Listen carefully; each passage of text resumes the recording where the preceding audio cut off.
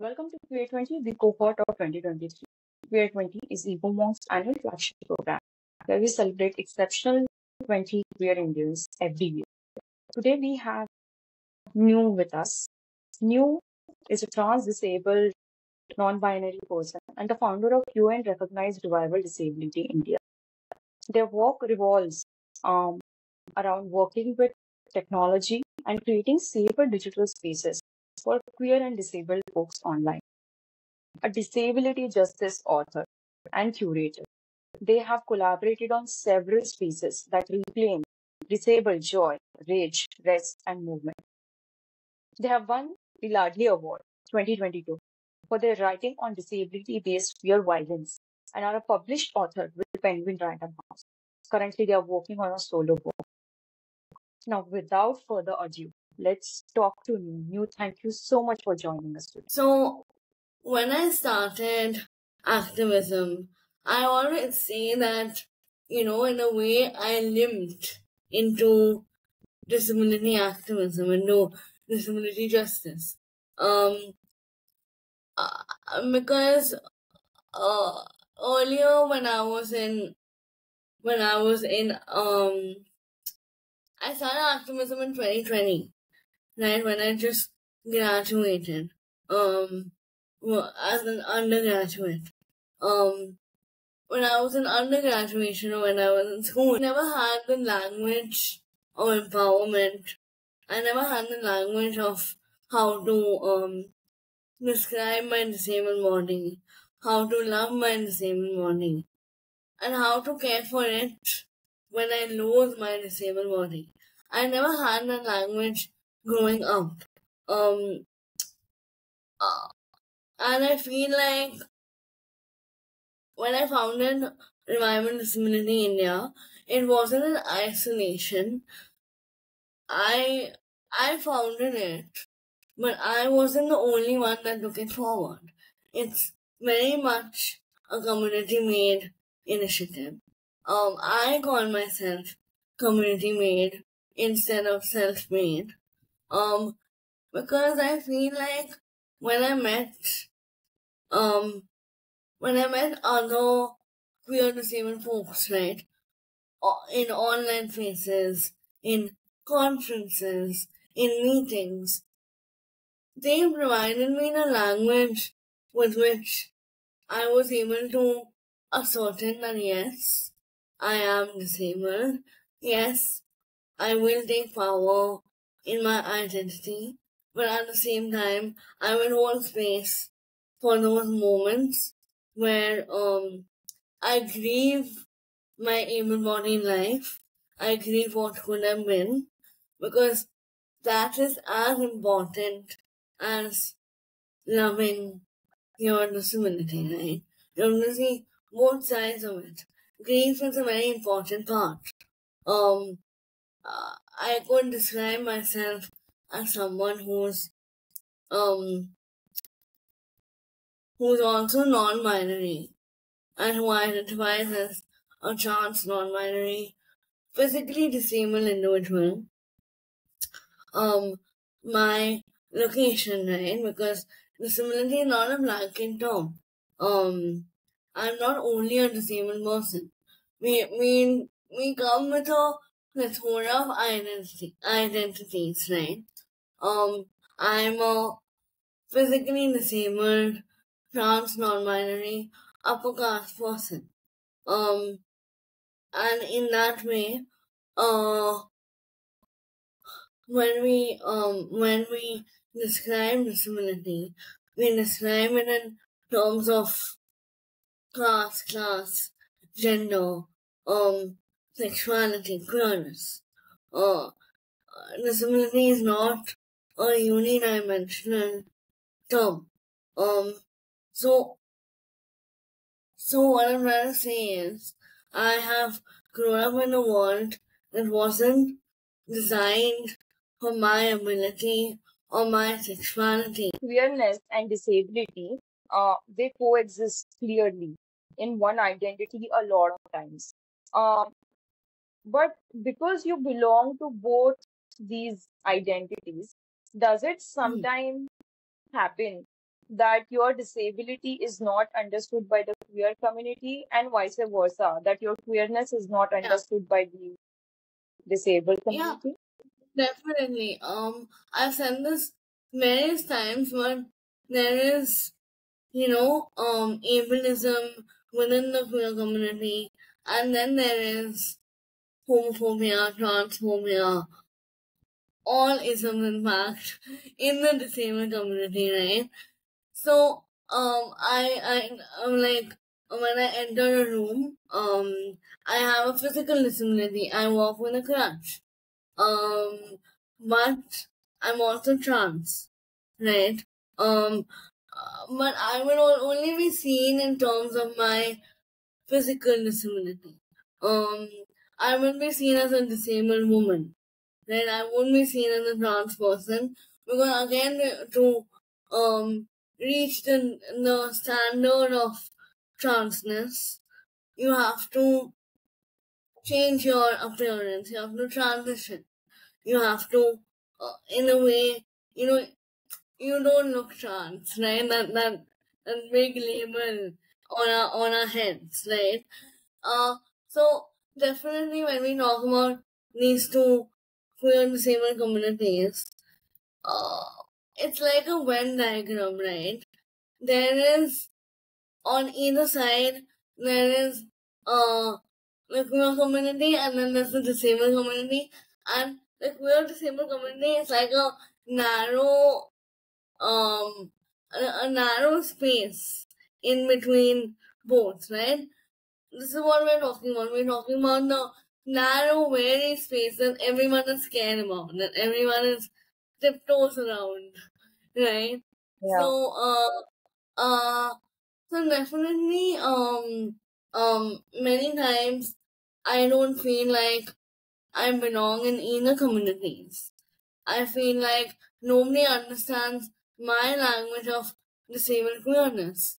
I wish there had been more representation, yes, but more language, more resources, more accommodations, more intentional inclusion during Pride Month, during these Pride events, during these Pride marches. I often say I'm a queer who sits. In a lot of your work, you seem to be, a champion of disabled rights and also an advocate for script time, that is taking rest and being objective about it. For our audiences, could you shed some light on these two Uh, concepts? um, so the beginning of RTI was through a lot of frustration, anger, and rage. I personally had never felt like I truly belonged in my body. I grew up disabled. I have an acquired disability, which wasn't there since birth, but since I turned 9 years of age, um, I got a disability. I had a stroke. So, especially at 9 years of age, for a child to turn from able-bodied to disabled, it was very confusing for me. And from then on, I never felt like I truly found any belonging within my new disabled body. Um, the language with which we articulate the way in which our body functions, the way we talk to our body, that language many times abandons us when we are disabled because there is little to no reference point of how to be disabled in an able-bodied world, how to love your crippled fingers, or how to express yourself as a disabled person. Um, this is a generation and a world now of hypervisibility, right? Um, I'm queer as well. I'm trans, non-binary, and disabled. And during Pride Month, for example, everybody, a lot of us are visible, very visible on Instagram, right? Visibility means pride. We are proud of our identity, of our journeys. Visibility also entails a lot of movement in the true sense of the word, like pride marches or um, even dancing for Instagram reels, right? But I think through RDI, we are trying to create a different form of visibility, in our own way, a different form of disabled resistance, where we can resist from anywhere. We can resist from our beds, from our chairs. I literally started RDI from my bed, right? I'm a chronically ill, fatigued individual. And talking about trip time, talking about rest. I'm still learning how to honor my rest. Especially being an activist. Um, being trying to be very out there at different points of time. Trying to be out there during interviews, during panels, during video shoots. There's a lot of demand for, in a way, the world demands you to be proud of your identity. It doesn't make much space for the shame and the guilt that you feel. And the grief, a lot of grief that you feel within your disabled body. RDI, Revival Disability India. Also, we also make space for positive emotions, yes, like pride and joy. But also we look at, you know, all those emotions that are pushed aside, that are pushed under the rug, that are not spoken about when you're disabled. I see technology as a huge part of what RDI does. Can you help me understand how RDI uses technology to kind of dismantle or try to dismantle the heteronormative and ableist norms that we are surrounded by? Yeah. So technology has always been a big part of RDI. When I started the collective, it was the most accessible to me to reach out to different people, not only in Delhi, where I was, but also in the around the world, right? Um, the internet has provided me a lot of community, as it has a lot of other folks with disabilities. For example, we have a WhatsApp group where which is full of collective joy and the principles of disability justice and interdependence. Our WhatsApp group also acts as a place where we rant, of course. We rant about ableism, we rant about the ableism we face, the homophobia we face. It also acts as a place, a very accessible problem solving place where, for example, if someone is having a problem, a medical problem, instead of relying on a doctor who again is inaccessible, who again has to be, we have to make, an appointment or um physically go to the clinic. The WhatsApp group also acts as a place where other people, other individuals with similar issues can give advice on what worked out for them. So if someone is going through a chronic migraine, someone else who has gone through a similar condition can tell them what worked for them. Or if someone is having a meltdown and is autistic, we are all there for them, right? We hold space for them, or whoever is available on the group.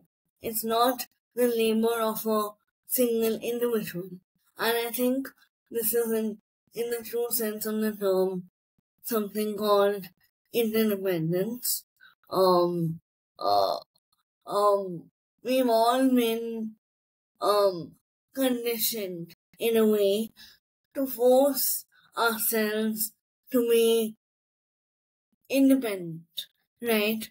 A lot of us were told growing up, how are you going to survive in a disabled body? How are you going to survive when you can't even walk?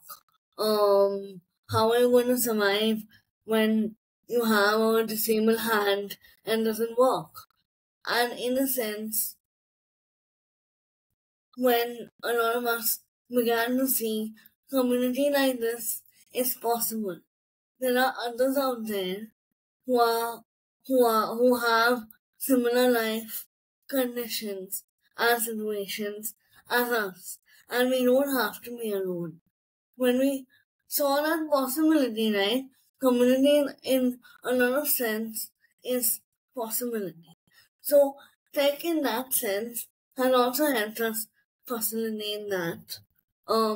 Tech has helped us start entire online campaigns from our beds and from our chairs. Um, Tech in a sense is a privilege, and tech means an internet connection, right?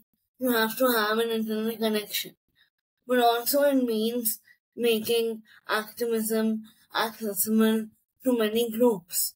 It allows us to tell stories, to spread stories, to for others to send in their stories about their disability, about them navigating and negotiating in the world with their unique identities. Talking about how there is a lot of narrative, again, an inspiration born narrative of how to overcome your disability, how to fix or cure your disability, how to cure your illness. But there isn't much narrative of how to live a disabled life, how to participate in a disabled culture, how to um, how to survive in a way.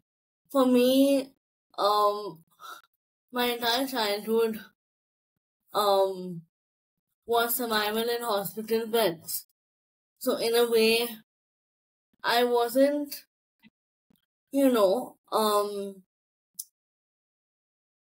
I wasn't surviving in a hospital bed. I was just existing.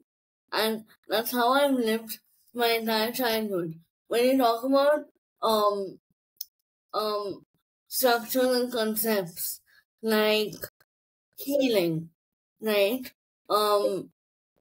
When you're a person with a chronic illness, when you have an illness which cannot be cured, or when you have a lifelong illness, a terminal illness, where does healing begin and where does it end?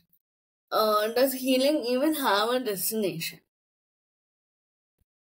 So all of these topics, right, all of these concepts, are very political in nature. The disabled body is political. Me right now, participating in this interview, putting my disabled voice, my speech disability out there in the world for everyone to hear, right? For us conversing within the four walls of this window, right? This act in itself is political. So, a lot of narratives, whether about queerness or about disability or about the intersection of queer disabled bodies, a lot of narratives, whether in media or in corporate, and you can see it the way they are framed. They are frustratingly framed around this pity porn kind of a thing, right? Now, queer stories and disabled stories, they need to come out. They need to be read, they need to be written. But when people who, let's say, are not queer or disabled, right? When they want to cover these stories, when they want to bring out these stories, um, what distinguishes a good coverage of a story from like a pity porn perspective? Like if you were to give like two pointers on this, what would those be? So while you were asking a question, I also have been thinking about this a lot in a way where we cover a lot of stories about grief, right? The grief of living in a body where with which you have no control over, right? And then I asked myself, okay, are we relying too much on, in a sense, are we covering too many sad stories, or are we not covering enough stories about joy or about, positive things? But in a way, there's a difference between pity porn, when a person who's not disabled writes a story about other disabled people, and when a person who is disabled writes a story or reports on their community. There is a difference, right? Because in the latter we are reclaiming the grief from this able-bodied notion of pity porn. We are rewriting grief in our own way, in our own terms, in our own journey. And this exact thing of in our own terms is what is the main message that RTI sends out, right? So, when a non-disabled reporter wants to report on disabled stories, this might be a strong opinion, but I don't think they should. I just don't think they should. I think instead they should give the opportunity to someone who's disabled to write about their own community. And while I also believe in allies and desensitizing people who might not have resources to learn about different identities, I also believe in the power of listening and affirming, and the power of taking up space and giving up space when it's not your space, right? That is something I really believe in. So, while I had this very rigid notion of, because I call RDI a collective for and by queer disabled folks. While I still believe that, I also believe in giving space and providing space to have those difficult conversations,